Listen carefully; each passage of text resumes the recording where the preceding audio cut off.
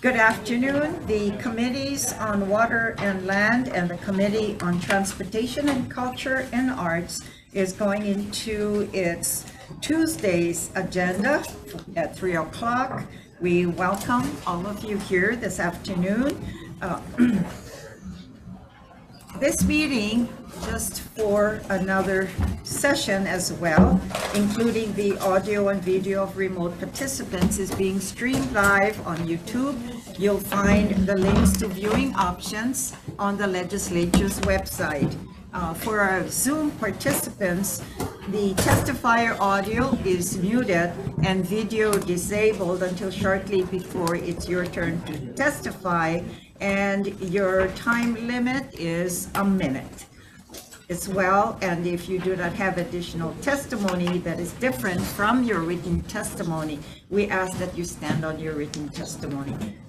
Time permitting, we'll go into decision making after we hear from all of the testifiers.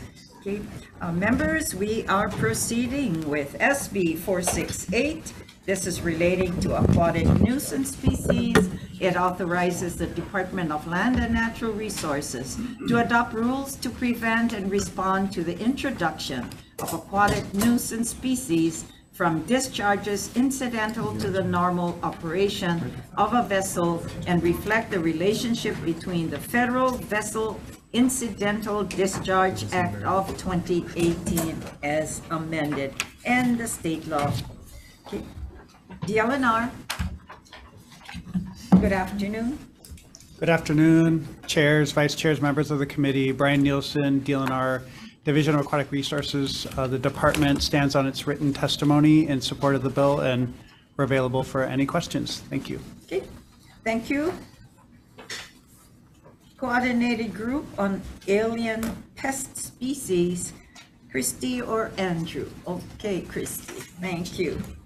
Mahalo, chairs, vice chairs, members of the committees. My name is Christy Martin with CGAPS, and I'm here to testify in strong support of this measure. The reason that the Division of Aquatic Resources needs these authorities is that in the Vessel Incidental Discharge Act, there are discharges that are not currently under their authorities.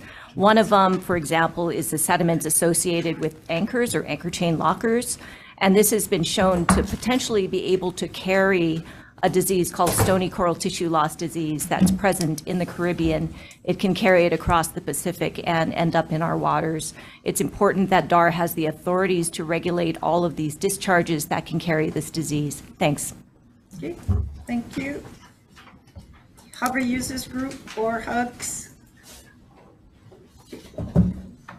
Send testimony in opposition. Luke Watkins also opposed this measure.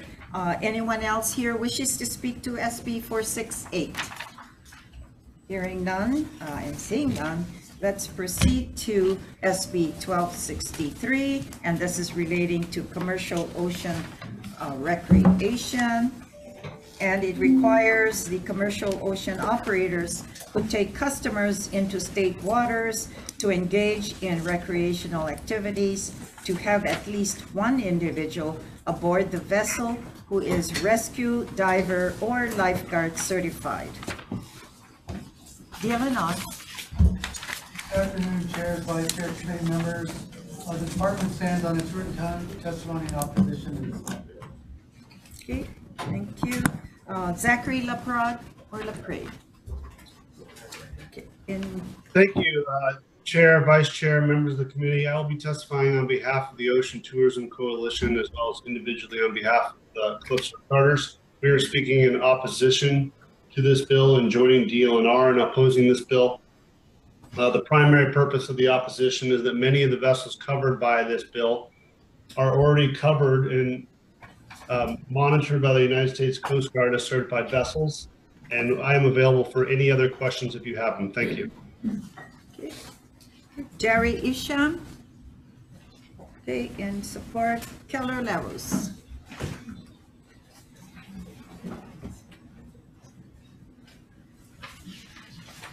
Good morning, or good afternoon. Good afternoon. I've been here since morning.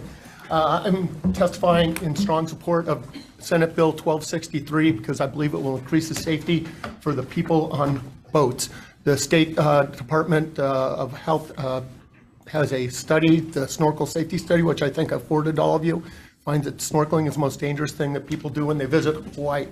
It's been said that the Coast Guard has jurisdiction over vessels, which is true, but the Coast Guard does not have any restrictions or any training required to supervise people in the water as they snorkel. There are man overboard drills, there are firefighting drills, there's random drug testing. Furthermore, I believe the state is incumbent upon the state to protect the passengers on these vessels. If you're serving food off of a boat, there has to be a food handler's card. If you're serving liquor off a boat, there has to be a blue card or a yellow card. So clearly the state recognizes the importance of responsibly preparing food, serving alcohol. I think they should also be responsible for making sure that people have a safe and sustainable adventure on the ocean when they're in Hawaii. And I'll be here to answer any questions. Okay, thank you, Calvin. Okay, Denver Kuhn. Sends communications in opposition. Members, there's. Oh, sorry. Yes. Jim Koo. Okay, I have Denver. He's testifying for Denver. Oh, okay. Jim, are you there? I am, Are but you- they won't unhook me here. There I go. You're speaking on behalf of Denver as well? I will unless he wants to chime in on his own here. I think he's logged in, I hope. In any event, I would like to, first of all, my name is Jim Kuhn. Pardon me, Chair Inouye and Chair Lee and Vice Chairs. I'm speaking for my company, for Trilogy Excursions. But I want to first of all counter the last testimony. I don't know what division he is on, but our Coast Guard here currently requests vessels to conduct snorkeler and distress drills and snorkel incident questionnaires. And so not only that, anytime there is an emergency, the captain must notify the Coast Guard, file a comprehensive report with the Coast Guard. They do a very thorough investigation, and they're, I believe, very hands-on on this issue. And I would also like to point out that the safest place for a snorkeler to be is on one of our vessels, well-trained personnel. And it's true, snorkeling can be a very dangerous hobby or pursuit if you're not in good shape. And it's incumbent on them. Jim, your time is up, but are you in support or in opposition? I'm in opposition. I Okay. would like to see an exclusion for certified vessels. Thank you, Jim. Thank you, aloha. Members, there's 4 support communications that came to the committee, as well as 1 more in comments. Anyone here wishes to speak to SB 1263? Okay. Hearing none and seeing none, we'll proceed to SB 1191, and this is relating to trans-oriented development. This appropriates funds for statewide planning and coordination for transit-oriented development projects identified in the state strategic plan for transit-oriented developments, and we have DLNR. Okay, sends communication and support. Scotland or OPSD. Harrison Roof from OPSD, we stand strong testimony. Okay, mahalo. Okay, Mark Glick, or representative of the Energy Office. Chris Junker, Hawaii State Energy Office. We stand on our written testimony and support the request. Thanks, Chris. Okay, members, we do have 2 in support as well and 1 in opposition. Anyone else wishes to speak to SB 1191? Going once, going twice, we say aloha. Okay, then this concludes the 3 bills, Chair, that we have with a joint. Let's see.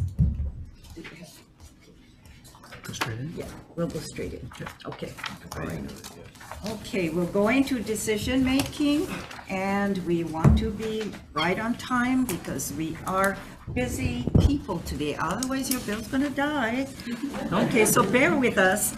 Okay, members, for the first one, SB 468, and this is relating to the aquatic nuisance species. Okay. Chair's recommendation is to defer this measure indefinitely. And you know, this issue has come up several times in past sessions. And we understand that the federal law already covers the incident discharges, additional state law rulemaking, and a double fine system is not necessary as well. So we'll defer this measure. SB 1263, I stand corrected. SB 1263 relating to commercial ocean recreations, and this measure as well, we will defer, we'll pass with the amendments, and we'll like to defect the date to July 1st, 2050, as it continues to move on to the next committee for continued discussion. Okay, any discussions? So we're moving 1263 then? 1263, yes, we're gonna defect the date.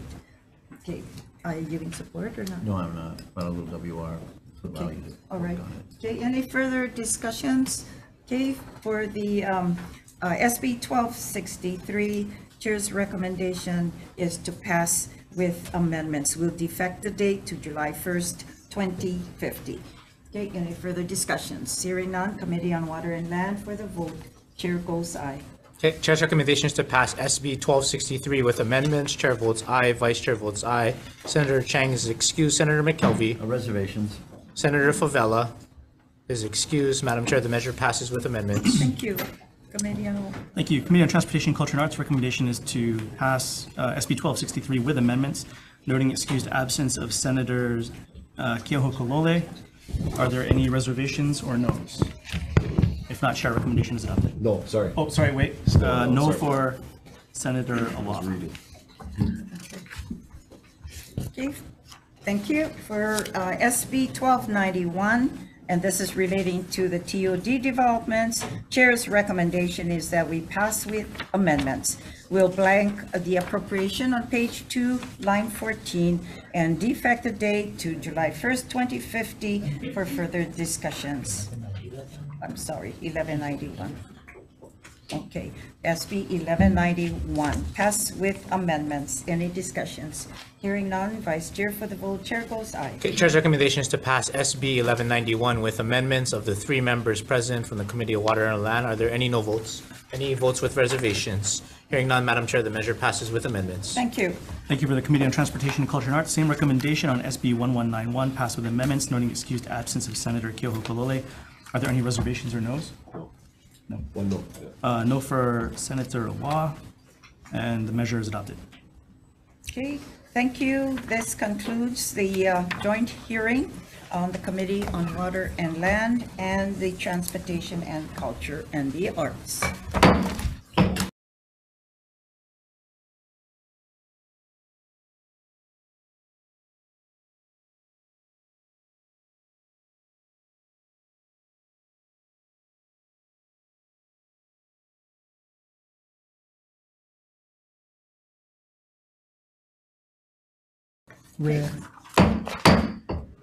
Good afternoon. The committees on Water and Land, the Committee on Transportation and Culture and the Arts, and the Committee on Government Operations. It's going on to its hearing notice at 3:01 p.m. in room 224. Okay, and again, we will note that this meeting, including the audio and video of remote participants, is being streamed live on YouTube. You'll find the links to viewing options on the legislature's website.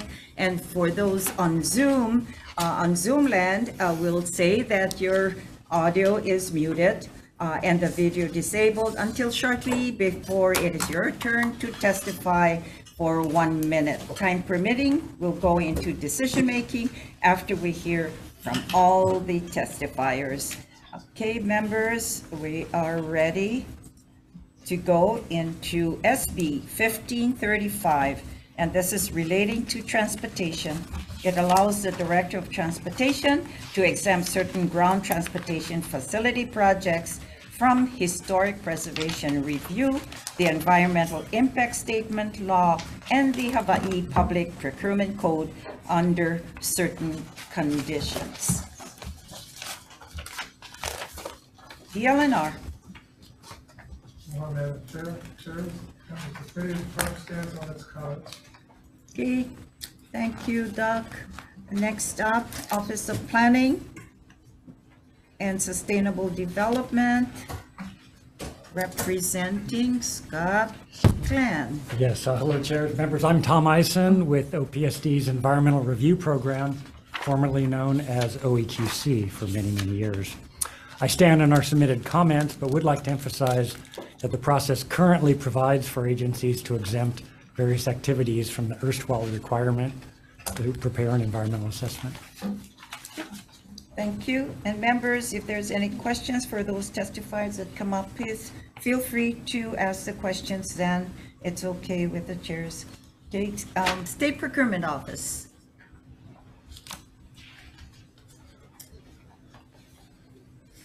Aloha. Good afternoon. Good afternoon, chairs, vice chairs, members of the committee. Bonnie Kahakoi, the State Procurement Office stands on its written comments and oppositions to this bill and are free to take any questions. Thank you. Okay. We're only, excuse me, we're only opposing the 103D exemption.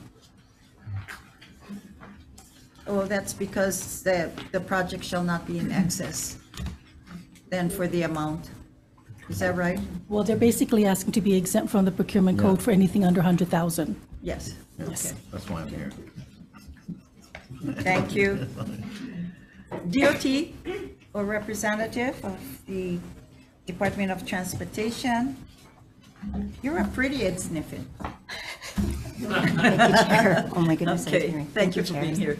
Thank you, Vice Chairs, members of the committee. The Department of Transportation, let me introduce myself. I'm Tammy Lee, Acting Deputy Director for the DOT.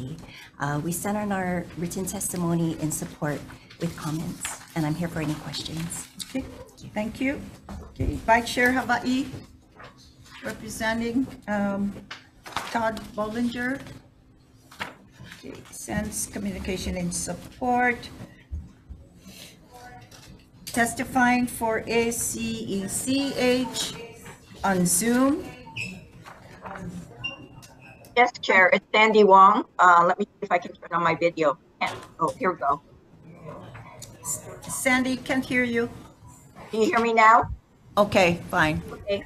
So, good afternoon, chairs, vice chairs, members of the committee. Sandy Wong on behalf of the American Council of Engineering Companies, Hawaii. We are in opposition to this bill. Let's be clear. The engineers are all for life safety, and that's why we are opposing this bill. If the procurement was exempt from 103D, that means that design professionals would not be procured based on qualification-based selection, and qualification-based selection ensures that the most qualified engineer does the work. You know, we're really going down a slippery slope here. You know, when I read the testimony in the bill, it says 100,000, but I see that some of the supporters are actually saying, oh, let's go to 250 or 500,000. So we're really going down the slippery slope. Finally, I wanted to say, when I spoke to my engineers, they said the delay is not in procurement. The selection process isn't the delay. The selection process is getting the contracts out of DOT. Thank you very much. Okay, thank you. Thank you, Sandy. Members, we have 7 others in support of the measure. Anyone here present who wishes to speak to SB 1535? I have a question for DOT.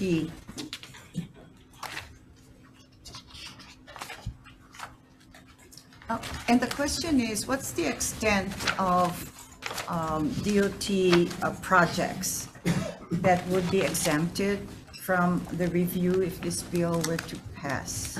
So the suggested proposed language in the measure, it has conditions and basically exempting 6E. Can you move the mic sure. down? Okay. Exempting, so any excavation that is greater than 24 inches, and that's because I think anything that is greater has already been kind of like the ground has already been previously disturbed, and so that's one of the conditions. For Chapter 343, basically, I guess, sorry, for 103D, what we're saying is, we're going to follow the qualifications procurement of 103D 304 because it is above the small purchase threshold. So we would do a call for qualifications because we say that, over 100,000 but less than 250,000. We say not to exceed 5 million, and that's because if you need to kind of like expand the roadway construction, it might cost relatively high amount. Okay, so it's specifically bike lanes. We feel it's bike lanes and also pedestrian access. Okay, so have we experienced in highways, DOT, have we done any bike lanes? Not on our freeways. So have we done many of projects for bike lanes? Because most of it are on city and county's roadways, yeah? I know our statute allows us to do so, but I will have to check with our design branch and our planning branch. Yeah, the reason I ask with regards to 103D is at times when you do a project, you want to continue. So, if we're below the threshold, then that means that you have to, if you want to extend a long bikeway, which actually we should here on Oahu because we have many short bike lanes. And so if you want to continue, then you would have to stop because of 103D. Is that correct? Procurement? Just asking. Come on, Bonnie. Yeah, come on out. I noticed in the case of city and county, when they do the bike lanes, well, maybe they're not obligated to 103D. They are. They do, right? Yes. Okay, so at times that when you want to make sure that bike lanes are on a continued path and do the construction fast, but then because of the, that particular threshold, then project have to stop. And that's one of our concerns, that this will encourage parceling. So you're under 100,000 or whatever the amount will be, and then you'll do that part, and then you'll decide, okay, I need another section, would due to be under the threshold, and that'll be, you can do that part and then do another section. By the time you At get another done. time. Sometimes it's simultaneous or right after the other one ends. And so our concern is if they had done it as an IFB, for perhaps under 103D 302, we could have done the whole project under one construction job, as opposed to cutting it up into 3 and using the small purchase threshold in each of those sections. Okay, any questions for Senator Elefante? Yes, and following up to a line of questioning from Chair Inouye, what specific projects does DOT have now that could be used if this bill were to pass, or any future potential projects that it could impact? Senator, my apologies, I have to get back to you. Okay, Okay, thank you. so we can talk future, I guess. Thank you. Any further questions? Just Senator one. Lee. Speaking to this, looking at Department of Transportation Services testimony on this and support, it's my understanding that in situations where people are, particularly pedestrians crossing streets are getting killed around the state, they're able to go in at the county level sometimes, and at the state level, but mostly at the county level, to put in, the flashing beacons that people can press to make sure that folks can be visible when they're crossing. Those, I'm told, come in the neighborhood of somewhere between like $20,000 to $40,000 roughly in order to put those in, but they could do that like literally overnight in those situations where there's clear safety risk, were it not for having to go through a number of the hoops. Is that something that for DOT side you guys have? Well, I guess you guys don't really put those in yet very often. Would this help facilitate that, I guess is what I'm asking?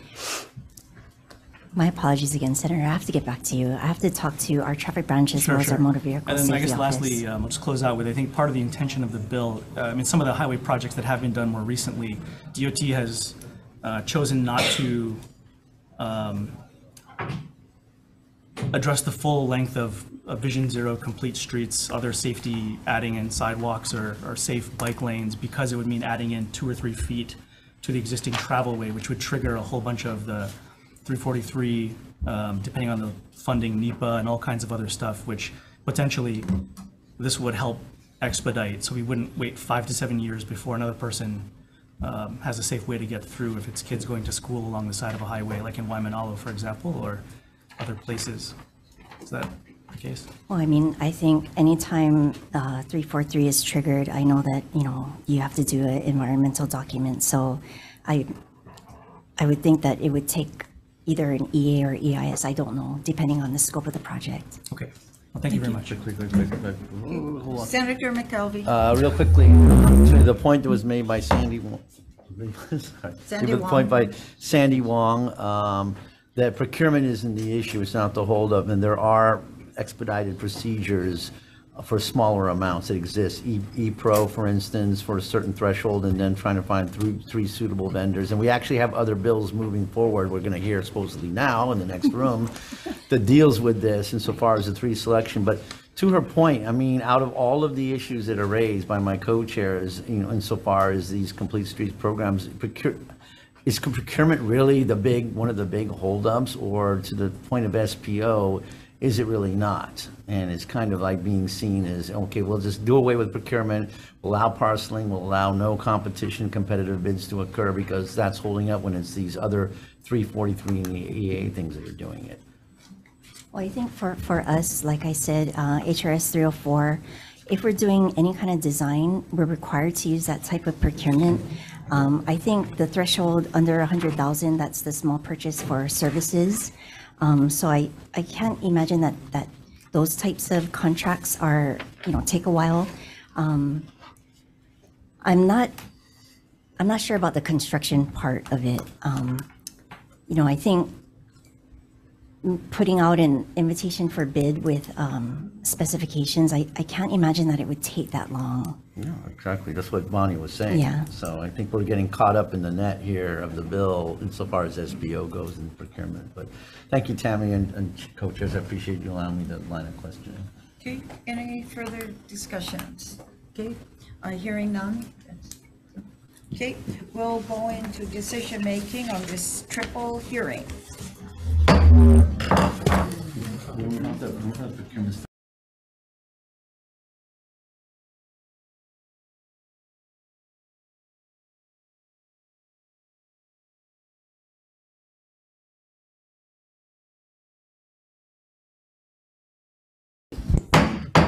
Okay, the Triple Committee on Water and Land, Transportation and Culture and Arts, and the Committee on Government Operations is going into decision-making on SB 1535.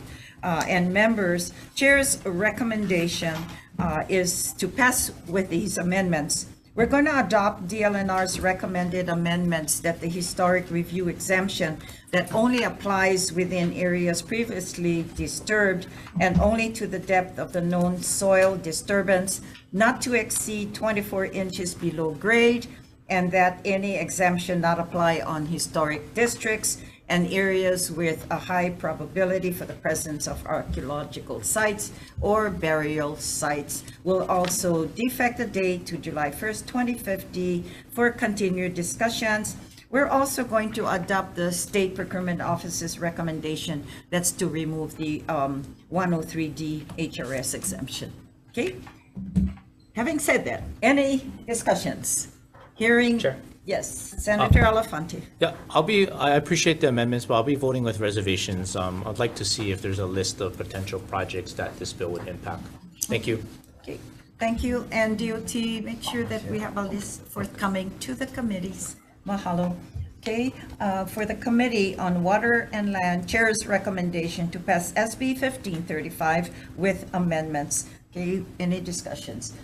Okay, hearing none for the Committee on Water and Land. Vice Chair for the vote. Chair goes aye. Okay, Chair's recommendation is to pass SB 1535 with amendments. Chair votes aye. Vice Chair votes aye with reservation. Senator Chang is excused. Senator McKelvey. Yes. Senator Favela is excused. Madam Chair, the measure passes with amendments. Thank you. For the Committee on Transportation, Culture and Arts, same recommendation on SB 1535 to pass with amendments, noting excused absence of Senator Keoho Kolole. Are there any, and noting reservations for Senator Elefante, any other reservations or no's? No. No for Senator Awa. The recommendation is adopted. Okay, thank you. Committee on Government Operations, same recommendation as Water and Land, Senate Draft 1. The chair votes yes.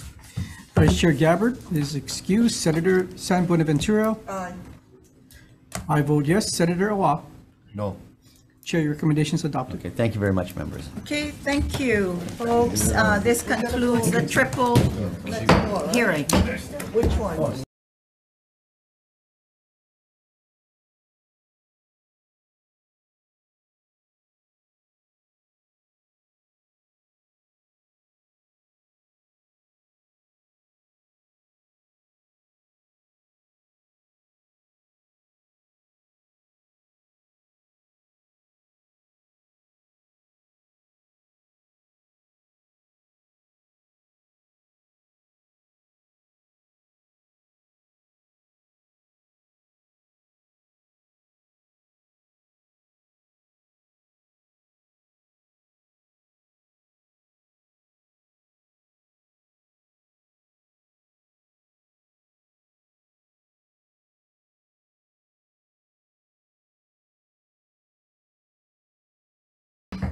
Thank you. We're convening the Joint Committees on Transportation and Culture and the Arts and Committee on Government Operations on our 3:05 p.m. agenda here in State Capitol Conference Room 224 on SB 119 relating to the State Foundation on Culture and the Arts.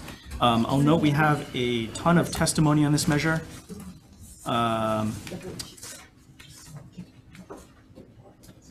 So we'd like to make sure to remind everybody that you submit your written testimony to the committees. We'd also like to note that because we have the written testimony of everybody who has dutifully submitted their testimony, if we could ask for brevity. We do have a 1-minute timer, but to the extent that folks are willing to stand on their testimony, we understand. I think a lot of the testimony is going to be pretty identical. So if you could maybe add something, just not repeat. So with that, why don't we go into the first, or the only bill, SB 119, relating to State Foundation, Culture and the Arts, and hopefully we can get to every testifier. Testifying first is the Attorney General. Are they with us? Oh, good afternoon. Good afternoon. Good afternoon. Randall Nishiyama for the Department of the Attorney General. We have submitted our written comments and are available to respond to your questions. Thank you. Thank you. Next is the State Foundation on Culture and the Arts. Chairs Lee McKelvey, it's Karen Ewald. I am the Interim Executive Director for the State Foundation on Culture and the Arts, and I stand on my written testimony. Thank you. Up next is, and that's in position, Department of Budget and Finance. Good afternoon. Good afternoon, Chairs, Vice Chairs, members of the committee. Sabrina Nasser, Deputy Director for Department of Budget and Finance, and we stand on our written testimony in opposition. Thank you. Up next is Dance Space Hawaii. In opposition, Windward Artists Guild. In opposition, Rachel Orr Art. In opposition, Ebb and Flow Arts. In support, we have, let me go straight to the folks who are here with us, supposedly testifying. Aisha Carter. On Zoom. Hi. Hi. Good afternoon, we can hear you. Okay. Good afternoon. My name is Ishia Carter. I am a teaching artist on the State Foundation of Culture and the Arts teaching roster. I am testifying today after conducting classes here at Wai'hae Elementary School on the island of Maui through the Art in Public Places program. I am opposition to HB 119 on behalf of myself and the thousands of students that I've taught over the years on Maui, Molokai, Lanai, and Kauai. These programs, supported by the Art in Public Places and the Artists in the Schools programs, are the only access to the arts for most of the students I've taught. Through the arts, these students are engaging in the creative process that pulls together the core subjects that students are learning. These programs give students a way to engage in the process of learning and collaboration that our Hawaii students greatly need, especially with the learning loss and suffering of social skill development during the pandemic. This bill would be extremely detrimental to all of those students who could benefit from these programs. I'm staunchly in opposition of this bill, and we should be funding these programs more, not less. Thank you. Up next is Carrie Valentine. Good afternoon. Vice Chairs, My name is Perry Valentine. I'm also part of the Artists in the Schools program for many, many years, doing this on the islands of Hawaii and Molokai. And I stand in my position. Also, it just in essence just doesn't make sense to take all these resources that give to so many thousands of students along the islands. Some of them, their only art opportunity to go to some record and archive footage that doesn't even state what kind, and then states that it won't be available for the general public. So to me, please humbly say the bill doesn't make sense. To serve the humanity and community of Hawaii. Mahalo, and I'll be available for any questions. Thank you very much. Up next is Paul James Brown. Good afternoon. Aloha. Can you hear me? Yes. Great. I'm opposed to this bill. The criteria for determining performing arts is so broad as to be impossible to select, administer, and evaluate. Will the state determine whether a performance belongs in the state museum by visiting every performance in the state? Does it intend to send a committee to every performance in the state to determine whether it should be included in the state's collection? When you record a performance, you have to have permission from the rights holders. Most performances are archival and they're shot from the back of the house rather than a performance. You do not get the sense of a performance when you look at an archival shot. You have to, in order to get the sense of a performance, you have to do a special performance video with new crew who are in addition to the crews that you would have.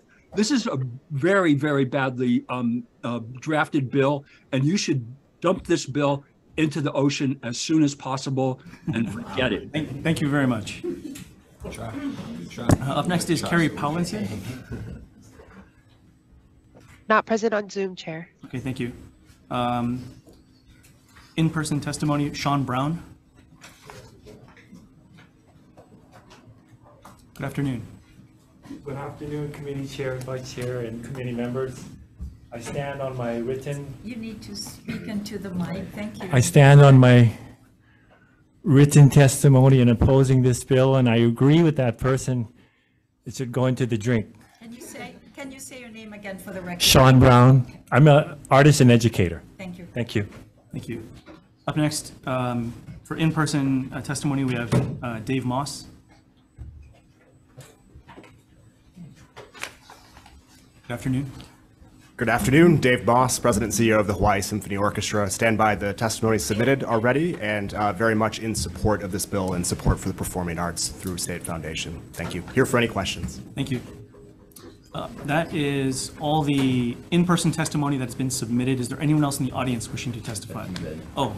David, I'm sorry. Somehow our testimony is submitted, but we provide comments and we'll get it submitted to you. Thank you. Next. Oh, you cannot come up without your ukulele. No, just joking, just joking. Good afternoon. Already nervous. Aloha, Chair Lee and Vice Chair Inoue and members of the committee. I'm a local musician, born and raised here in Hawaii, and I think everything that needed to be said has been said. And oh, I'm sorry, my name is Jake Shimabukuro, and I do stand by my testimony in opposition of this bill, and I hope that together, we can find another solution. And especially after the last few years, I think we need the arts more than ever, to bring the community together. I've seen firsthand what music and the arts do, to just make such a positive impact on the community and especially the children. I have the opportunity to work with a lot of kids, and I see what it does and what it does for their self-esteem, what it does for just inspiring them and getting them fired up, to be passionate, find their passion for whatever it is, even if it's not arts related. So I don't want to take up any more time, but I do stand by my testimony. Thank you for your time. Thank you. Yes, please come forward. Good afternoon. Patricia Steinhoff, representing the Hawaii Handweavers Hui. Honorable committee members, thank you very much. The Hawaii Handweavers Hui is very much in opposition to Senate Bill 1119. because it will reduce the amount of funding that's available for small arts organizations and for working artists in Hawaii. I would point out to you that when you are sitting in your Senate chambers in this building, you are looking up at a tapestry made by one of our former members, Ruth Adele Anderson, and a team of weavers. And I hope when you look at that, you will think about the handiwork that went into it, and we'll try to support more of our weavers. Thank you. Thank you. Anyone else here in the room with us wishing to testify in this measure? Good afternoon. Good afternoon, Senators. Thank you for, I'm Sean Chu. I'm a theater artist and advocate. Thank you for your work on this bill. I'm concerned about the copyright thing, the measure about that. I think common practice is licensing artists when you do record things. And while I am a performing artist, and initially when I heard about this bill, I was like, oh, yay, money for artists like me. When I went to the House committee to hear the companion bill, I heard the testimony and I learned a lot from people like Karen. And then I was like, how else can artists be supported who are not visual artists? And I feel like there's other methods or ways to do that, that people who are more wise than me can figure out. And yeah, thank you for your time. Thank you. Anyone else wishing to testify in this measure this afternoon?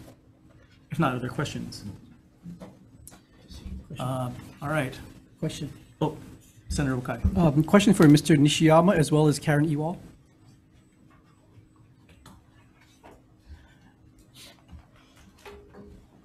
Mr. Nishiyama, your objection to this bill is based on the tax-exempt general obligation bonds, which have certain restrictions placed on them, correct? Yes, that's correct. So if these were or taxable bonds, you wouldn't have any of these objections, correct? That's correct. Okay. I'm under the understanding that when the Budget and Finance just floated a $800 million bond, and 60% was tax exempt, 40% was taxable bonds. So if we kept it only to taxable bonds, we wouldn't have all the objections you've outlined in your testimony, correct? That's correct. Okay, thank you. Karen, I understand that about 30% of the artwork that you have is sitting in storage. Is sitting in storage, is that correct? 23% actually, and it's actually in rotation. So we need to have works of art available as we rotate the over 7,000 works of art throughout the state. Okay, but as you purchase more and more art is just sitting in storage and going through that rotation. I wouldn't necessarily say sitting in storage, but there is art that is not on display currently, yes. Okay, thank you. Thank you. Further questions? All right, if not, thank you very much. Thank you, we're gonna recess. I'm ready to roll. Okay. If you take the plunge. Yes. Okay. Here you go. Work in progress. There you go.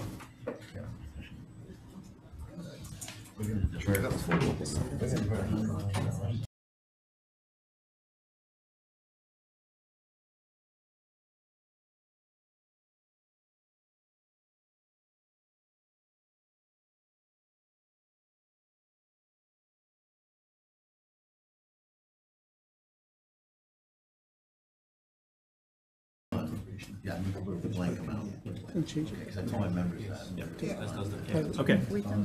I want them, don't switch gears on me. Okay, are we in IT? Yes, yes, Chair. Okay, thank you. Okay, thank you everybody for your patience.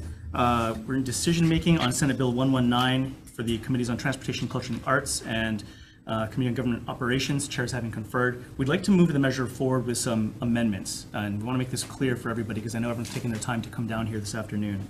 I don't think it's anyone's intention to deprive anyone of opportunity to engage in the arts. We'd like to contribute to that. So what we want to do is, because this is the first time we'll be engaging, I think, in performing arts through the State Foundation, we'd like to set this up as a pilot project and add an additional general fund appropriation to fund a series of grants and other things that the bill contemplates, removing the portion of funding that would come out of the existing funding for the arts. So this would be additive rather than moving things around.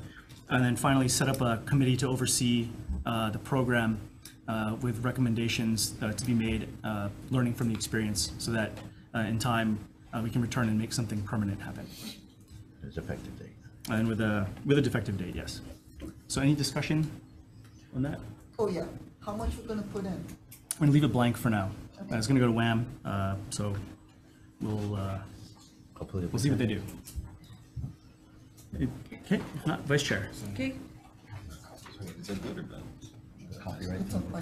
Oh, yeah, I'm sorry. We're also going to clarify, so in the recommendation, we're also going to clarify the copyright and simplify the definition of performing arts to arts or skills that are intended to be performed before an audience, including dance, singing, musical performances, and theater, which should address some of the concerns raised by, I think, some of the stakeholders.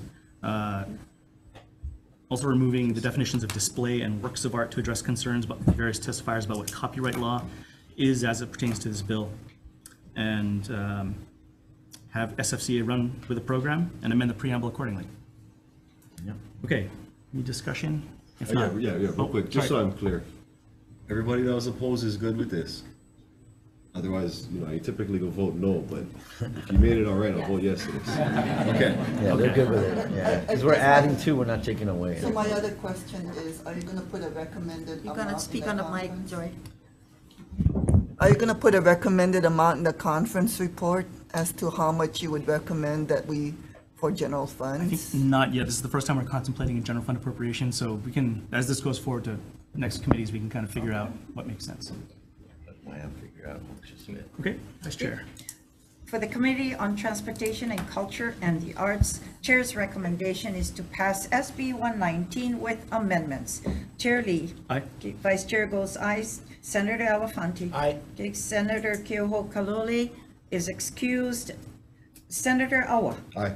Okay, measure is adopted, Mr. Chair. Thank you. Okay, thank you very much. Government Operations, same recommendation, SD1. Chair McKelvey. Aye.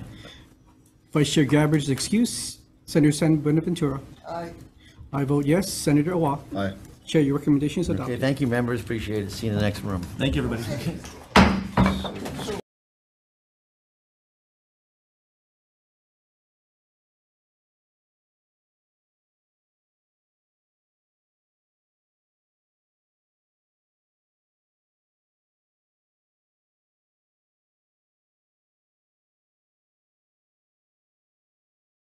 Calling the 3:10 p.m. HHS-TCA agenda.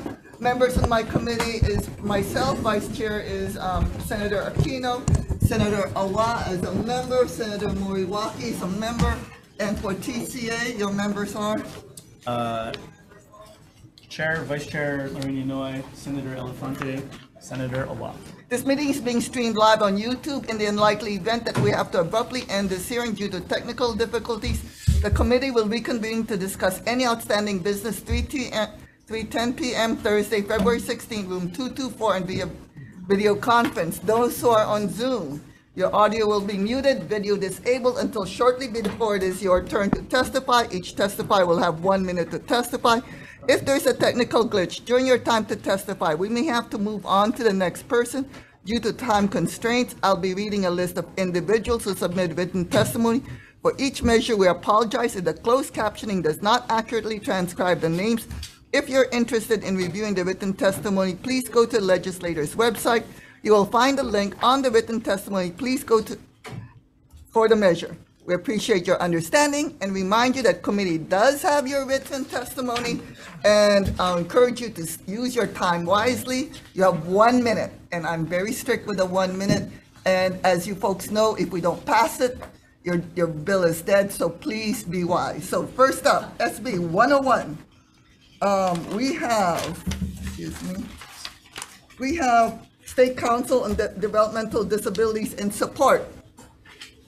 Okay, next up, we have AARP in support. Extend our testimony in support. Thank you. Next up, National Federation of the Blind in support. Donald Sakamoto, are you there? Okay, we're moving on. Are there any questions, members? Seeing none, we're moving on. SB 384, relating to access for disabled persons. First up, we have DCAB in support. Kirby Shaw, Executive Director, in support. Standing. Thank you very much. Next, State Council on Developmental Disabilities in support. Next up, Hawaii Disability Rights Center in support. Peter Fritz in support. Peter, please, are you standing on your written testimony? Yes, I am in support of the intent, but I recommend that based upon past history where fines were not in the bill for parking and different rates have developed, that it would be better to include those fines in the bill, as well as to propose that any standard for parking, because this is a federal law, so the state has to incorporate the ADA standards into its own procedures, be promulgated in the same manner that DCAB promulgated administrative rules. So they develop administrative rules for the parking standards for the state to use for their enforcement. Okay, thank you very much. Next, we have David Fukuzawa in support. Anybody else wishing to testify on SB 384? Members, any questions? Okay, moving on. SB 465 relating to medical cannabis. First up, State Department of Transportation providing comments. We'll stand on our testimony. Thank you very much. Next, Department of Health providing comments. We'll stand on our testimony. Thank you very much. Next, we have Attorney General providing comments on Zoom. Oh, you're not. You're in here in person. Good. I'll make it quick.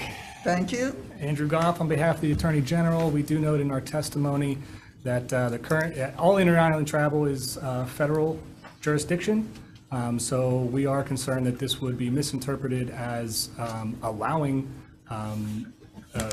patients to travel inter-island with cannabis. And also the real concern is that it would be misconstrued to require airlines to allow cannabis travel. And currently the FAA has a pretty strict law enforcement policy that any airline could face losing its plane and any pilot could face losing their certificate. So we did include recommended language to clarify. We saw that. Thank you very much. Thank you. Okay, next up, we have Drug Policy Forum of Hawaii in support. Aloha Green Holdings, Inc. in support. Tai Chang, are you on Zoom? Not present, Chair. Okay, thank you very much. Next, I see Cliff Otto on Zoom, Akamai Cannabis Consulting, and we do have your written testimony about the 12-mile boundary. So use your time wisely, Dr. Otto. Yes, I will, Chair. Thank you. Good afternoon, Chairs, Vice Chairs, members of the committees. Dr. Clifton Otto testifying on behalf of Akamai Cannabis Consulting. Thank you for the opportunity to provide testimony in support of this measure. You have a written testimony. I just wanted to emphasize that this bill is important, not only because it could help our patients and dispensaries, but because it could help answer a fundamental question, and that is, what are the jurisdictional limits of the state? The answer to this question could have significant implications for the inter-island and intrastate transport of cannabis in Hawaii. Thank you for considering our proposed amendments, and I will be available for questions. Okay, thank you very much. Next, we have 10 other individuals in support. Cannabis Society of Hawaii in support, and one individual in opposition. Anybody else wishing to testify on SB 465? Come on up. You have 1 minute, and please state your name and talk into the mic. My name is Thomas Milsarik. I live on the North Shore. I've been surfing there since 1976. I don't know the details of this bill, but I would just hope that there's a caution, if it's passed, that marijuana can be psychologically addicting. And if that caution is, if you are aware of that caution, and that would be a good thing. If you're not, I would hope you would become aware of that. Thank you. Thank you very much. Anybody else wishing to testify on SB 465? I see Randy Gons. Please identify yourself. You have 1 minute. Aloha, my name is Randy Gons. I'm the director of the Hawaii Cannabis Industry Association. We'll make sure to get over testimony for you all, but we are in support of this measure. We've been studying this issue for a few years now. We work with our sister organization, the National Cannabis Industry Association. They linked us up with other states that are successfully doing this without federal intervention. As we know, our program in general is a federal issue, and there haven't been any issues with states like Alaska. There is a CFR that FAA uses that says if a pilot is knowingly transferring the product or any illicit substance in the Scheduled Substances Act, then they are liable to it. But if they are not knowingly carrying that product, they have plausible deniability. So states like Alaska are doing this very successfully, and they have kind of given us our comments on that. We also have conferred with our attorney, who is the former Attorney General, David Louie, who's provided some comments on that as well. So we'll make sure to get over that information to you all, and this is really important for patients. So thank you for taking it up. Okay, thank you very much. Anybody else wishing to testify on SB 465? Questions, members? Seeing none, do we need to recess for decision making? Okay, we're gonna. Question, Chair. Oh, sorry. What's the, Chair Inouye, it needs. yes, just a question. What's the approval date we're looking at for this one? Upon approval? We're defect dating all of them Oh, okay. All to right. ensure further discussion. No, the bill itself, when does it go into effect? We're defect dating it. Okay. Somehow, maybe Attorney General can, it's just a question of, even though let's say we adopt. Andrew Goff, could you come on up? If we adopt your recommendation, the only concern I had is with regards to airports. And why I asked about the date, Chair, is because there's the regulations with regards to TSA. So, the time that the bill passes and when it's approved, what's the alternatives to let everyone know that we're doing this so our patients don't get stuck at the airports. So that's the only thing that maybe we can include in the committee report or something. Your concerns. Yeah, it's just a matter of when when the bill passes, okay, when does it go into effect, just to make sure that an alert goes out to all those who travel with these prescriptions that, everything is cool. So do we need to do that in the bill is something, because we're working now with the feds. And so we're approving it statewide, but then they got stuck with TSA. So just something, if we can allow a process. Sure, that's something we can definitely discuss, but it would be still federally illegal, so it's up to TSA to enforce their law. My suggestion is, because it's going to go lateral to another committee, will you submit written testimony regarding Chair Inouye's concerns as to some kind of warning or timing on the effect of the statute? Yeah, we can do that. Thank you. Thank you. Okay, Senator Elefante. Yeah, quick question. You're Mr. Goff, right? Yes. So if the committee were to accept your language, that would be fine with your office? We would still have concerns because it could be misconstrued as allowing it when it is federally illegal. But, there's already language in there that says travel is with the understanding that the state law ends at the state borders. So that's, chance that they would have to take. And as far as it would not require a private entity to, break federal law, then I think my office would be okay. Okay, thank you, Mr. Goff. Okay, any other questions, senators? Okay, we're going to proceed with decision making. I believe I provided my decision making notes. For SB 101, Chair's recommendation is to pass with DCAB amendments and add a defect date to ensure that there's further discussion in the event that there's any other errors that we need to fix along the way. Any comments, questions, concerns? Vice Chair for the vote, Chair votes aye. Okay, Senate Bill 101, recommendation of the chair to pass with amendments. Chair votes aye. Vice Chair votes aye. Sarah Moriwaki. Aye. Sarah Shimbukuro is excused. Sarah Awa. No.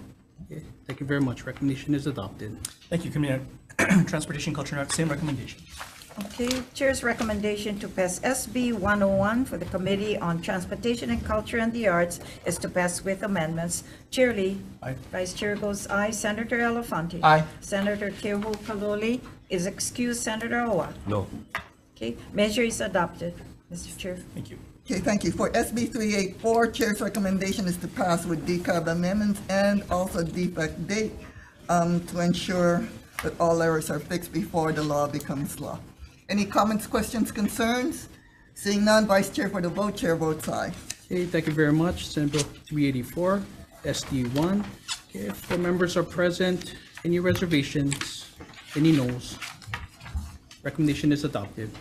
Thank you. For the Committee on Transportation, Culture and Arts, same recommendation. Okay, Chair's recommendation on SB 384, Committee on Transportation and Culture and the Arts, is to pass with amendments. Chair Lee. Aye. Vice Chair goes aye. Senator Elafante. Aye. Okay, Senator Awa. Aye. Okay, Senator Keohou Kaloli is excused. Measure is adopted, Mr. Chair. Thank you. Case for SB 465, Chair's recommendation is to pass with the Attorney General's amendments and add a defect date to continue further discussion. Any comments, questions, concerns? Seeing none, Vice Chair for the vote, Chair votes aye. Okay, Senate Bill 465, SD1. 4 members are present. Any reservations? Any noes? Recommendation is adopted. Thank you. For the Committee on Transportation, Culture and Arts, same recommendation. Okay, Chair's recommendation to pass SB 465 with amendments. Chair Lee. Aye. Vice Chair goes aye. Senator Elafante. Aye. Okay, Senator Awa. Aye. Okay, thank you. Measure is adopted, Mr. Chair, with Senator Keohou Kaloli excused. Thank you. We are adjourned at 3:10. Calendar is adjourned. Thank you very much, folks. 5 minutes.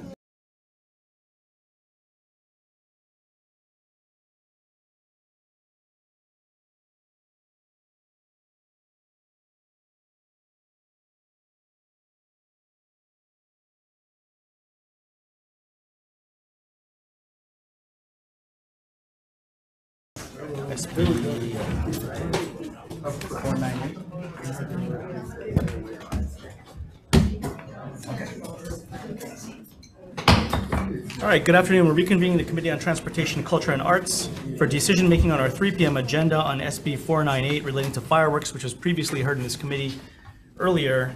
Want to thank co-chair Wakai on this, as this was joined with PSM and Senator Elafante, who had worked on some of the substance here. So we'd like to move this forward for further discussion, making some amendments. First, changing the appropriation to a $1 million general fund appropriation, ensuring that there's, secondly, no increase in fees.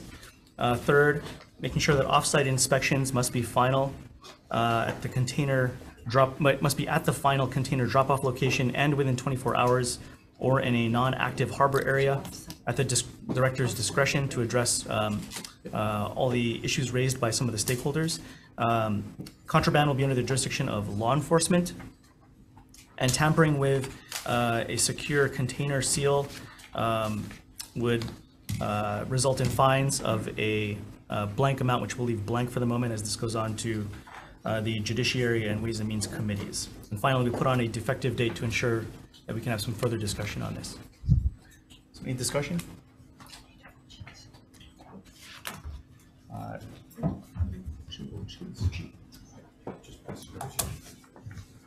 here you go. Sorry. Okay. All right, if there's no discussion, recommendation is to move this on with amendments. Okay. Chair's recommendation to pass SB 498 with amendments. Chair Lee. Aye. Vice Chair goes aye. Senator Elafante. Aye. Okay, Senator Awa. No. Okay. Measure is adopted with the absence of Keohou Kaloli, Mr. Chair. All right, thank you very much. All right, that is our 3 p.m. So we're going to go into our 3:15 p.m. agenda for the Committee on Transportation, Culture, and Arts. Thank you, everyone, for your patience in the audience.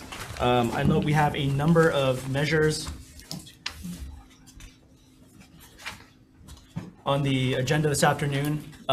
We'd like to ask that everybody make sure the written testimony is submitted. And for those who have, we have your written testimony. So we'd like to ask you summarize, if you would, to make sure that we have time to get through all the testifiers and all the bills. And we do have a number of bills. That said, there's a 1-minute time limit for those who would like to continue to speak. We'd ask you just to make sure your words are concise and hopefully not repetitive, but maybe additive to something that someone has already brought up. So that said, up first is SB 1504, relating to a modern Hawaii history museum, which establishes a museum of modern Hawaii history, and a task force to take a look at how to move forward with that. Testifying first is the Department of Accounting and General Services. On behalf of State Comptroller Keith Regan, I am Dr. Adam Jansen, State Archivist. DAG stands on its testimony in support of this, and as State Archivist, I'm super excited about sharing history with the people. Thank you. Thank you. Up next is the State Foundation on Culture and the Arts. Good afternoon. Good afternoon, Chair, Vice Chair. Karen Ewald, State Foundation Culture and the Arts Interim Executive Director. We stand on our testimony in support. Thank you. Next is the Judiciary. Good afternoon, Chair and Vice Chair. Matt Batiste, Executive Director of the Judiciary Center. I'll stand on the testimony. Thank you. Up next is Department of Budget and Finance. With comments, and Bishop Museum. With comments. Is there anyone else here wishing to testify in this measure this afternoon? If not, are there any questions? If not, thank you very much. Let's move on to the next measure, Senate Bill 1532, relating to culture and arts, which establishes the Hawaii Leadership Awards Program to honor individuals who have made considerable and outstanding contributions to Hawaii and serve as inspirations to others, which is all of you people getting involved in the civic process. All right, SB 1532 up first is the State Foundation on Culture and the Arts. Again, hello. We stand on our written testimony in support and are looking forward to enacting this. Thank you. Up next, we have support from one individual, and that is all the written testimony we have. Is there anyone else who wishing to testify in this measure this afternoon? All right, if not, thank you, everybody. Let's move on to the next measure, SB 1120, relating to the Works of Art Special Fund, which requires the State Art Museum to provide opportunities for the counties and private organizations to display art through loan arrangements with the State Foundation. Testifying first is the State Foundation on Culture and the Arts. Hello again. We stand on our written testimony with comments. We just want to make sure that the works of art will be in public spaces, even if it's not state. Thank you. That's all the testimony we have on 1120. Is there anyone else here wishing to testify in this measure? If not, are there any questions? If not, thank you. Let's move on to the next measure, SB 1119, relating to the Works of Art Special Fund, which specifies that 0.5% rather than 1% of the state fund appropriations for capital improvements shall be transferred to the Works of Art Special Fund. And testifying first is the State Foundation on Culture and the Arts. We stand on our written testimony in opposition. Thank you. Thank you. Up next is Hawaii Handweavers Hui. Here with us before in opposition. Na Mea Hawaii. In opposition. We have a number of organizations in opposition. None who are signed up to testify in person. Is the next person signed up is Sean Brown. Good afternoon. Yeah, good afternoon, committee chair, vice chair, and committee members. My name is Sean Brown. I'm an artist and educator. I stand on my testimony in opposition to the bill. Thank you. Thank you. Up next is Johnny Makas. Apologize if I just butchered your name. Good afternoon. Good afternoon.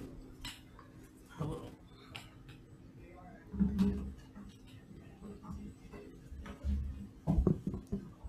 Hello, my name is Johnny Makas, and I'm a taxpaying citizen in Honolulu County, Oahu. I'm an artist, arts educator, art historian, and interpretive guide at a local publicly funded museum. I'm contracted by the Hawaii State Art Museum, and I think it's important to make clear that Hawaii State Art Museum does extremely good things day in, day out. A bill like this that's going to cut funding from 1% to 0.5% is incredibly egregious. As like an arts educator as well, it also cuts things like the student arts exhibitions and funds like that for exhibitions and programs of that nature that provide no charge art activities and art exhibitions for children all amongst the state. I think it's very important to remember also that from the beginning of the State Foundation for Culture and the Arts in the 1960s, up until 2019, only 11% of that funding went to Native Hawaiian artists. And just in the past few years, 70%, over 70% of that funding is now dedicated to Native Hawaiian art and artists. And so it's important, in my opinion, to keep that kind of funding going. If anything, to increase it, not to cut it. Thank you for your time. I stand on my written testimony. Have a good day. Thank you. Next is Carrie Pallison. Not present on Zoom, Chair. Thank you. Paul James Brown. Good afternoon. I stand on my written testimony, but I'd like to emphasize a couple of things about it. If this measure were to pass, it would have a disastrous impact on the state's ability to purchase works of art. Our program was the first state in the United States to have a % for art program. That was put forth by Masaru Pundi Yokauchi, the first chair of the State Foundation on Culture and the Arts, who is a son of Maui. He spearheaded the legislative effort for the adoption of our first in the country % for our program in 1967, and I think this measure would make him spin in his grave. It shocks me that the introducers of this measure, who both purport to represent Maui, would dishonor one of Maui's most beloved, generous, and well-known sons by attacking the program that he birthed. Please do not allow this bill to go any further. Thank you. Up next is Maki Morinoi. Not present on Zoom, Chair. Thank you. Jermaine Salim Hagihara. Not present on Zoom, Chair. And Setsuko Morinoi. And not present on Zoom, Chair. Okay, thank you. We do have another probably, I don't know, 75 or so individuals in opposition to this measure. That's all the written testimony we have. Is there anyone else in the room wishing to testify in this measure? All right. Good afternoon, sir.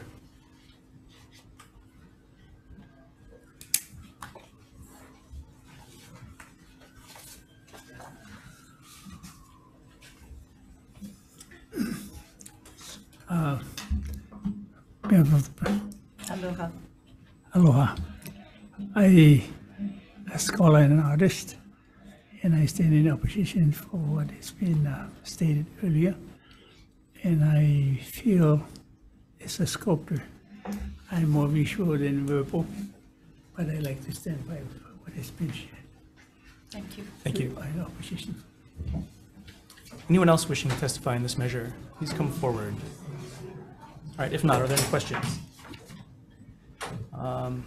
All right, thank you. Let's move on to the next measure, Senate Bill 822, relating to creative districts. Excuse me.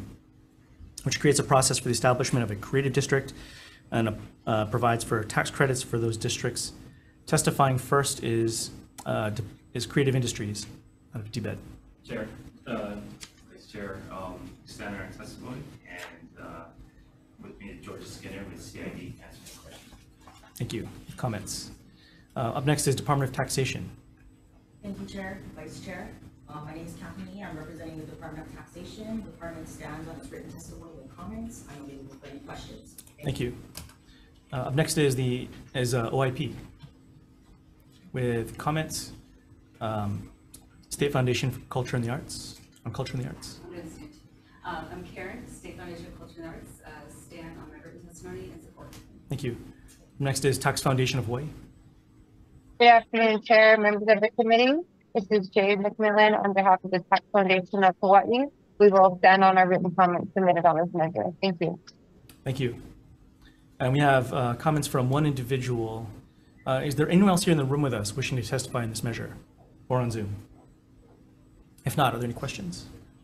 All right, if not, thank you. Let's move on to the next measure, Senate Bill 1224, which amends required coverage for shared cars that are made available through a peer-to-peer car sharing program, and repeals a number of exclusions, record keeping, and other things. And testifying first is DCCA, Insurance Division.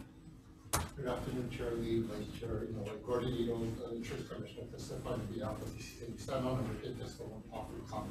Thank you. Up next is DCCA, Office of Consumer Protection. Good afternoon, Chair, Vice Chair. The Office of Consumer Protection, Mana Moriarty, Executive Director. We oppose this bill. I just want to highlight one portion of this bill in particular, and that is how the bill eliminates, oh, I'm sorry, I'm tracking the wrong one.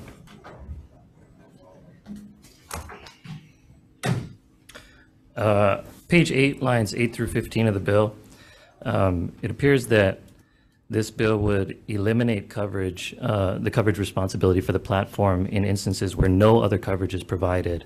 That would be a fairly egregious oversight in our view. And happy to answer any questions. Thank you. Thank you. Up next is Hawaii Insurers Council. We stand, Mr. Chair, in opposition. Thank you. Turo Inc. Thank you, Chair. We'll stand in support. Thank you. Next is Hawaii Association for Justice. Afternoon, Chair. We also stand in opposition. Thank you. And State Farm. Thank you, Chair. We'll stand in opposition.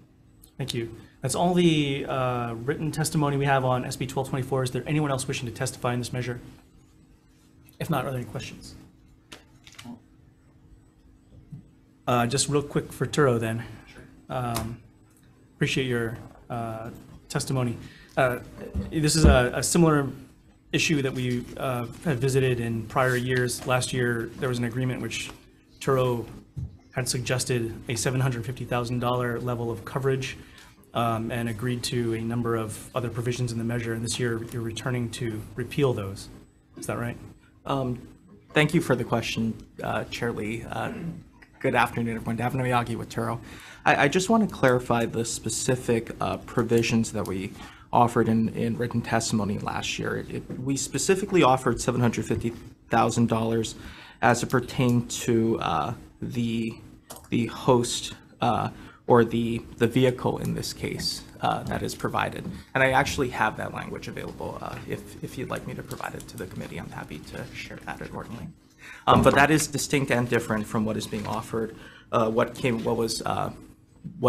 took effect under Act 56. This measure seeks to, one, address the policy concerns as it pertains to peer-to-peer being set at such a, there being such a disparity at being set at that $750,000, which we've consistently raised concerns about as it pertains to both the guest and the host. And it also seeks to keep those provisions in effect, as you know, given that the act itself is set to expire in 2025. Thank you. And then just lastly, Turo is currently required to pay $750,000 level of insurance by other states, as I understand it. Is that right? I appreciate that question, Senator. What I would say is this. Across 40 states, it's actually aligned, peer-to-peer car sharing is aligned with the state minimums. It is the outlier that there are 2 states, New York and West Virginia, that are at $750,000 or higher. In the case of West Virginia, there's currently a measure that's actually moving through their legislature as well, which seeks to amend it down.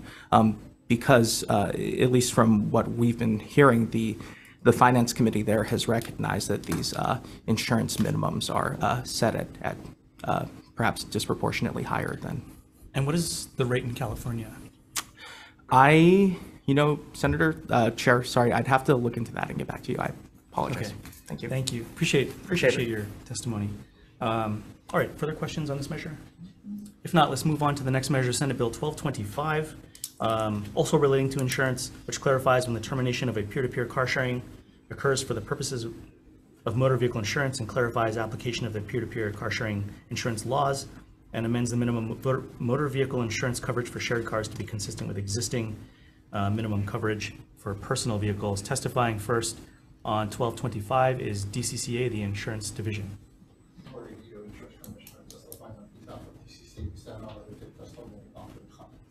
Thank you. Up next is DCCA Office of Consumer Protection. Good afternoon. Chair, Vice Chair, members, thank you for the opportunity to testify. I'm Mana Moriarty, Executive Director. 2 points I think worth making here. The Office of Consumer Protection opposes this bill for similar reasons to the last one. In particular, the bill eliminates the ways that a shared car driver may terminate the car sharing time and narrows the definition of peer-to-peer car sharing to authorized uses. We're very concerned that this would create gaps, and the effect of creating gaps in coverage is essentially to allow platforms to market an inferior product to Hawaii consumers. Thank you. Thank you. Up next is Hawaii Insurers Council. Mr. Chair, we stand on our testimony in opposition. Thank you. Up next is Turo Inc. again. Thank you. Good afternoon. Again. Good afternoon. Thank you, Chair Lee, Vice Chair Noi, Senator Elefante, Governor Yagi Watero. We'll stand on our testimony in support of SB 1225. I'm only wanted to just add that our focus is on the insurance provisions for the sake of our discussion. Thank you. Thank you. Hawaii Association for Justice. Good afternoon, Chair, members of the committee. Mike Yosua on behalf of Hawaii Association for Justice. I just wanted to point out two quick things. We agree that also the amended definitions will end up with gaps in coverage, not protecting the consumers. And also, with the $750,000 insurance coverage for the drivers or the cars, it should mimic, which is currently in the statute, the $750,000 protection for innocent third parties to protect the consumer. So we oppose this bill. We hope that the bill will stay, the statute will stay the same as it is, given that we did just work on this last session. Thank you. Thank you. Up next is Get Around in support. That's all the testimony we have in this measure. Is there anyone else wishing to testify this afternoon? If not, are there any questions? All right, if not, thank you. Let's move on to the next measure, Senate Bill 15, relating to vessels, which authorizes the Director of Transportation to adopt rules that regulate and limit noise from vessels at harbors, ports, roadsteads, docks, etc. And testifying first is the Department of Transportation. DOT stands on its written testimony and support. Thank you. Up next is Matson Navigation Company in opposition, and Hawaii Harbor Users Group. Oh, in opposition. All right, that's all the written testimony we have in this measure. Is there anyone else here wishing to testify? If not, are there any questions? All right, if not, thank you. Let's move on to Senate Bill 969, relating to noise pollution, which establishes that noise generated by helicopters in excess of a certain decibel level constitute a public nuisance, and establishes fines and a private right of action. Testifying first, we have Congressman Ed Case in support. Department of Health. Afternoon, Chair, Vice Chair, members of the committee. My name is Sean Haruno. I'm with the Department of Health Noise Section, and we stand on our written testimony. With comments. Thank you. Up next is the Attorney General. Good afternoon. Good afternoon, Chair, Vice Chair, committee members. My name is Whit Hargrove. I'm a Deputy Attorney General, and I'm here on behalf of the Attorney General's office. Just wanted to bring attention to the fact that this measure is subject to challenge pursuant to the Supremacy Clause of the United States Constitution. The likely basis of the challenge would be that it is preempted by a congressional act that makes basically our airspace federal property, as a matter of speaking. And then just notably, in the area of preemption, which of course you guys deal with frequently in the legislature, this is an area where there's frankly very little ambiguity, and the preemptive effect of the law in this area having been reviewed by the courts, the plain language of the operative federal law is uniquely instructive as to what likely outcomes would be. So just wanted to bring that to your attention, and I will be available if you have any questions. Thank you very much. Thank you. Up next is the Department of Transportation. DOT stands on its testimony and support. Thank you. Up next is Jack Harter Helicopters. In opposition, Helicopter Association International. In opposition, Aircraft Owners and Pilots Association. In opposition, Corey Hardin. Not present on Zoom, Chair. Thank you. Barbara Mayer. Good afternoon. Good afternoon. My name is Barbara Mayer. Having collected actual tourist helicopter flyover data here in Waimanalo, I stand in solid support of SB 969, as stated in my written testimony. In addition, I'd like to offer my property for a few days to allow for professional audio recording of helicopter flyovers without letting helicopter companies know this is being done, so they won't avoid flyovers on those days. Finally, I'd like to add that unless decibel level is strictly enforced, I suspect at least some helicopter pilots will ignore the decibel limits. Therefore, ultimately, I'd like to see helicopters, except for emergencies, banned from flight over land. Thank you very much. Thank you. Next, we have testimony from one individual with comments. Are there, three individual and two additional individuals in support. Is there anyone else here with us wishing to testify in this measure? If not, are there any questions? Senator Elefante. Yeah, I have a question for the representative from the Department of Health. Hi, good afternoon. Good afternoon, Sean Haruno, Department of Health Noise Section. How would you measure and monitor the noise? Because in the bill, it says you would take decibel readings at a ground level site located within X amount of mile radius from the airport. So how would you do that? We don't. So anything dealing with aircraft and altering aircraft flight paths, it's out of our hands. So we deal with construction, industrial, agricultural, and stationary mechanical noise sources, not aircraft. Okay. But if this bill were to go, you would have to administer that. Would that be correct? We would have to look into how we would, but we'd have to research that. Okay, thank you. Thank you, Mr. Chair. Okay, thank you.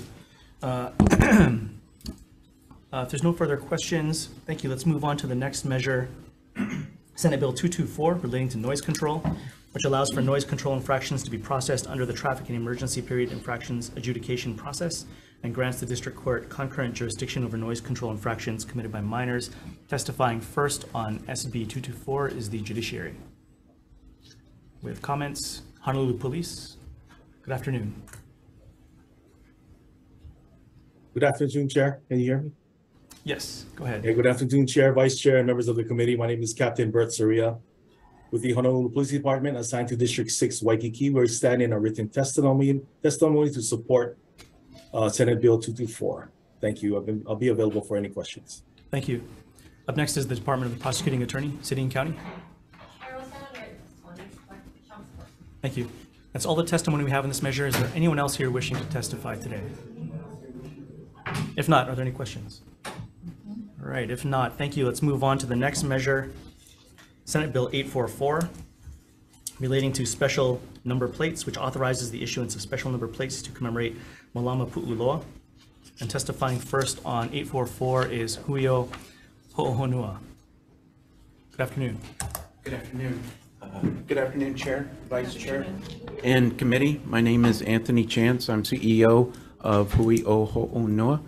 And in addition of standing on my testimony in full support of this bill, I would like to submit an amendment on page 2, line 10, where it says Huio Ho'ohonua, Malama Pu'uloa needs to be changed to Huio Ho'ohonua as the 501c3.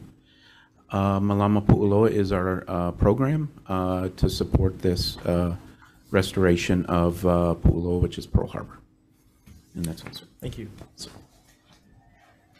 Up next, we have the Hawaii Bicycling League in support and 4 individuals in support. That's all the testimony we have in this measure. Is anyone else wishing to testify this afternoon?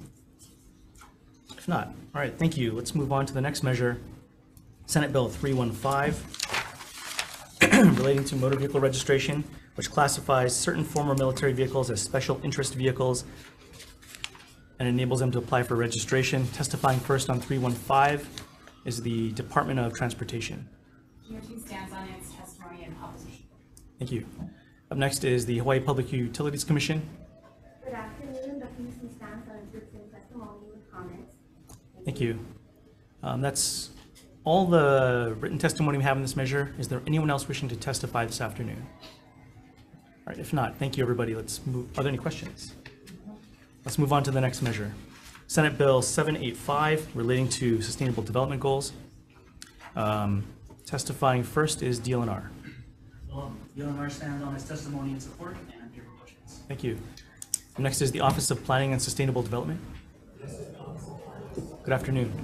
Aloha Chair, Senators. My name is Danielle Bass, State Sustainability Coordinator of the Office of Planning and Sustainable Development. We offer comments specifically strongly supporting the UN Sustainable Development Goals. However, we make a note that these are now codified by reference in the Hawaii State Planning Act. Due to the fact that Hawaii Revised Statutes Section 226-65, which codified the state's Climate and Sustainability Strategic Action Plan, also known as the Hawaii 2050 Sustainability Plan, actually included all of those SDGs. So this bill is no longer necessary. Thank you. Thank you. We have Patricia Beekman. Good afternoon. Hi. Please oppose SB 785, the bill relating to Sustainable Development Goals. It is a copy of the United Nations Agenda 2030, removing the American tradition of states' rights in favor of global control, which is a repudiation of the freedoms our country was founded on. Decisions on the environment are best made locally, not by an international organization that couldn't possibly know or care about local conditions, as well as we the people in Hawaii who live here. We don't have local control over, if we don't have local control over our environment and control over what goes into our own bloodstreams, we have virtually no control at all and have entered true hell on earth right here in what used to be paradise. Don't do this to us. Thank you. Next is Thomas Milsarek. Milsarek. Apologies. That's okay. My name is Thomas Milsarek. As stated before, I'm 73 years old. I still surf on the North Shore. I surfed in extra large surf at the pipeline contest about 10 days ago on a short surfboard. I don't say that to brag. I say that to say that as a 73-year-old person, I have much knowledge related to this bill in relation to health, vaccines, and agriculture. I was horribly poisoned by pesticides in 1983, almost lost my life, almost was committed to a mental institution. I was horribly injured by a vaccine in 2000, lost my job of 33 years. I am blind in my right eye from that vaccine. My teeth, which used to be big, bright, beautiful surfer teeth, broke up within a couple of days and fell out of my mouth due to this vaccine. My time is probably up, but I'll say also that related to health in this bill, the United States ranks next to or last of all developed nations on the planet when it comes to overall health outcomes. That's a fact. I will say that our children, who in 1980s had 11% chronic illnesses, 1986 they passed the Vaccine Act. Now they have 55%. I could ask you to summarize. 55% chronic illnesses, and that's my summary. I am available for. Are you in opposition or supporting? Sorry, I think in my written testimony I was in opposition. As stated, these issues are very important and need to be addressed. Thank you. Thank you. Up next we have Michelle Melendez. Good afternoon. Aloha, thank you so much. I'm in absolute opposing of this bill.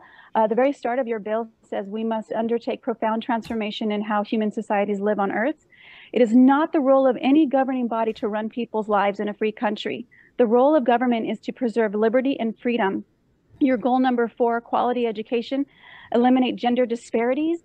This is indoctrination of our youth in regard to their gender, and this is not the responsibility of government at all. Good health and well-being, achieve universal health care coverage. What does that mean? Universal is a term for communism. And in regards to what are the rules going to be to get this universal health care coverage, please do not put past this.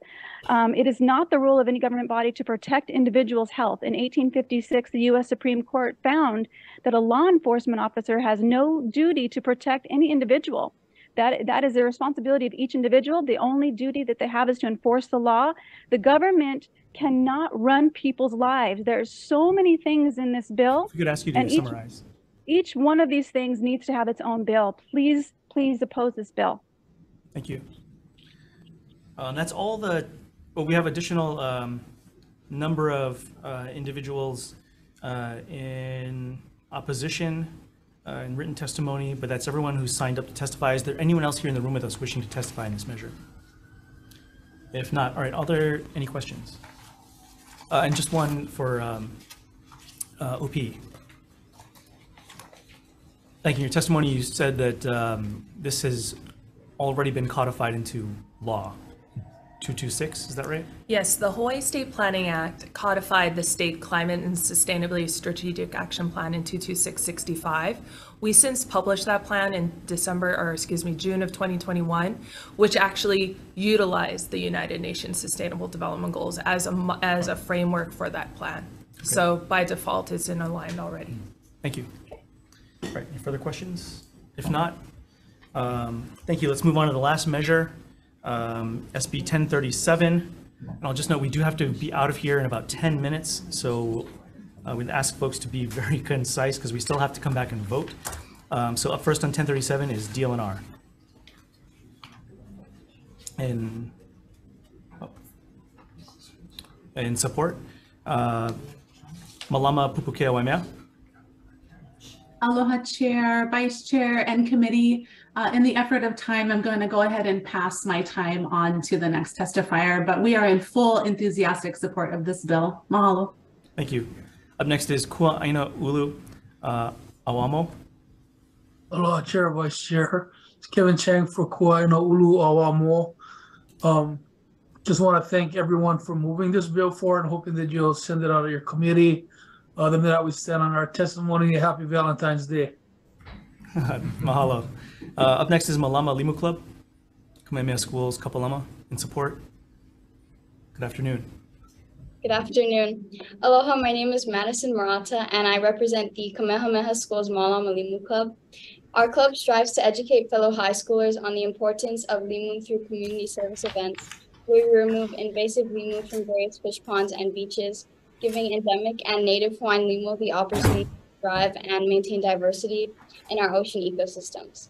I'm here on behalf of my 70 club members to offer strong support for SB 1037 to name Limu Kala as our state limu. We strongly support this bill because we believe that Limu Kala deserves to be recognized for its immense importance both environmentally and culturally, and that this bill will bring awareness to the great need for conserving our native Hawaiian ecosystems. Thank you.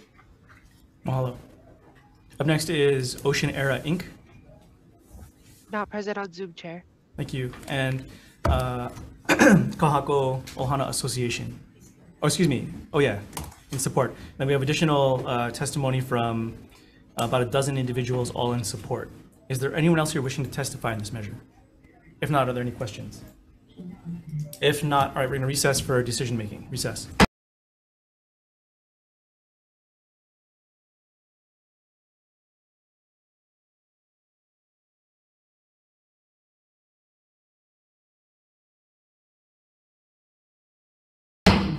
All right, good afternoon. We're reconvening the Committee on Transportation and Culture and Arts for decision making on our 3:15 p.m. agenda, beginning with Senate Bill 1504 relating to a modern Hawaii History Museum. We'd like to move this measure forward with some amendments, adopting the consideration of the judiciary, adding the Judiciary History Center to the task force. Secondly, amending the description in the preamble pursuant to the comments from Bishop Museum. We'd like to clarify the museum has a primary focus on territorial and statehood eras, modern day issues, and will partner with and serve as a complement to other institutions. We'd also like to make sure the task force should look into what future partnerships could look like. For example, combining and overlapping missions with the state archives or the Judiciary History Center, and have that conversation. Finally, we'd like to remove the special fund, blank out the appropriation, and put that in the committee report. Any discussion on this? If not, Vice Chair. Okay, Chair's recommendation to pass SB 1504 with amendments with 4 members present. Any voting with reservations? Any no votes? No vote. Okay. Measures adopted, Mr. Chair. Thank you. Moving on to SB 1532 relating to culture and arts. We'd like to pass this with amendments as well, clarifying that the governor and lieutenant governor shall present awards together with the selection committee together. Secondly,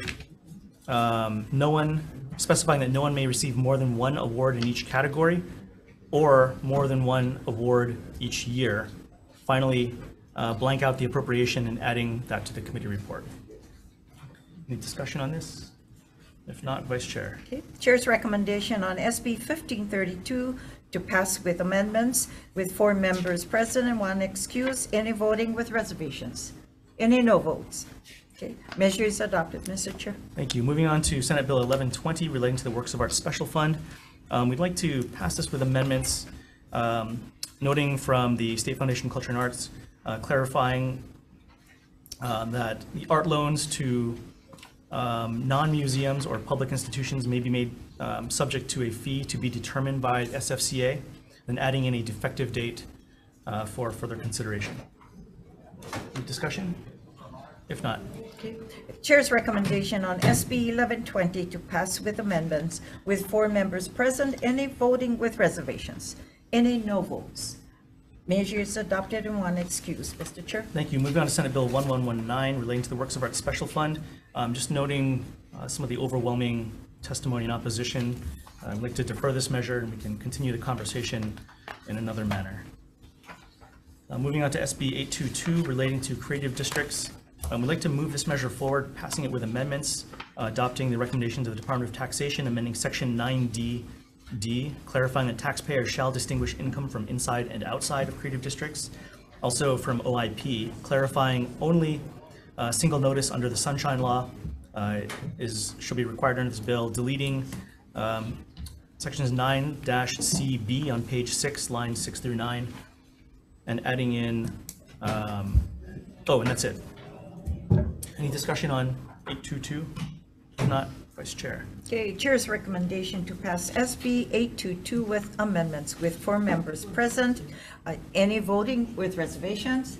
Any no votes? Measure is adopted, Mr. Chair. Thank you. Moving on to SB 1224 relating to insurance.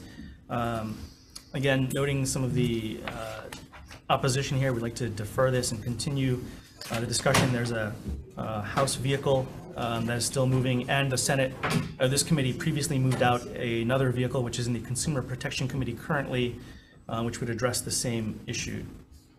Similarly, moving on to SB 1225 relating to insurance, we'd also defer this, noting that there's a similar measure addressing the same issues which this committee had just passed out to the Consumer Protection Committee. Moving on to Senate Bill 15 relating to vessels. We'd like to pass this with amendments, just adding in a defective date. Any discussion? If not, Vice Chair. Okay, with 4 members present, any voting with reservations? Any no votes? No vote. Okay. Measure is adopted, Mr. Chair. Thank you. Moving on to Senate Bill 969 relating to noise pollution. Similarly, we'd like to pass this with amendments. We note some of the issues raised by the Attorney General and other stakeholders. We'll also note some jurisdictions throughout the United States we've discovered have similar ability to partner with their various jurisdictions to regulate noise at a certain threshold, and we'd like to figure out how that's being done considering some of the legal barriers that seem to be present here in Hawaii. So we'd like to add on a defective date to this measure, let it go on to the Judiciary Committee and see if we have time to figure out exactly what those legal implications are and what those jurisdictions are doing in those areas. To pass with amendments. So recommendation pass with amendments and just continue the discussion. Okay. Chair's recommendation to pass SB 969 with amendments with 4 members present. Any voting with reservations? Any no votes? Okay, measure is adopted, Mr. Chair. Thank you. Moving on to SB 224 relating to noise control. We'd like to move this on as well to the Judiciary Committee, passing with amendments, simply adding on a effective date to ensure further discussion. We'd like a chance to chat with a couple of the stakeholders about some of the issues which we were unable to, I think, get clarity on today. So recommendation is defective date. Any discussion? If not. Okay.